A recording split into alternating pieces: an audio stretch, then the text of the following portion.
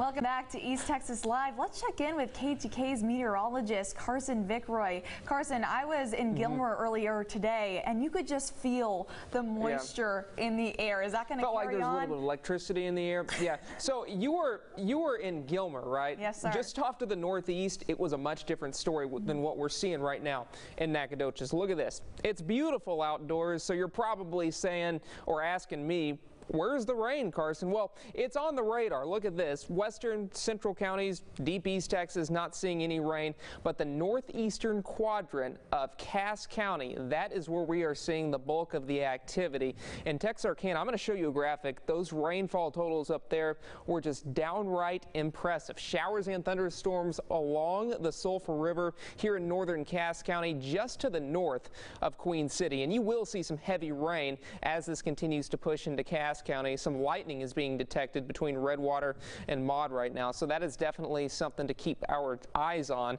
A little further down to the south near Jefferson and Marion County, more heavy rain being detected by the radar there. Now let's talk about what happened in Texarkana. Now, Bowie County saw a lot of rain this morning. Through 10 o'clock, we had 6.69 inches of rainfall, and that did set a daily record for us, actually set an August daily record. So there has never been a day in August where Texarkana has seen more than 6.7 inches of rain in just 24 hours.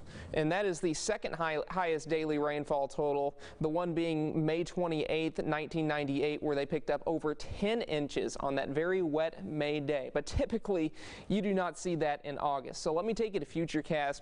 We at least have a slight chance of showers and thunderstorms along and to the east of Highway 69 here. So our central western counties, yeah, we're probably not going to see hardly anything at all.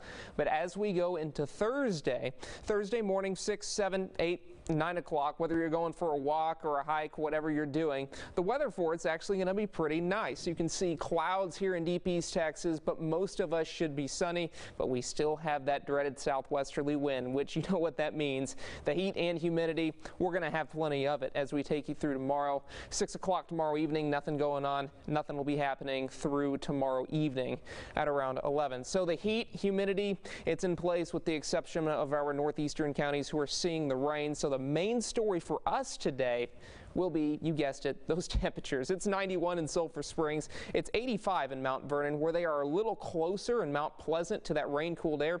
It's still 78 degrees. Now, we're going a little further down to the south. Look at these temperatures. It's already 90 in Gun Barrel City.